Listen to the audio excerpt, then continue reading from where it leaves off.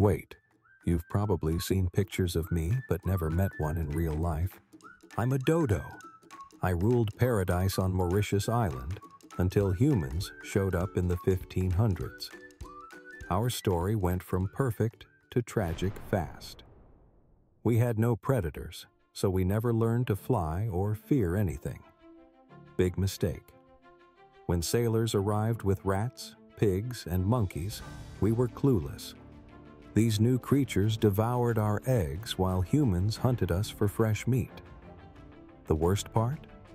We literally walked right up to our hunters.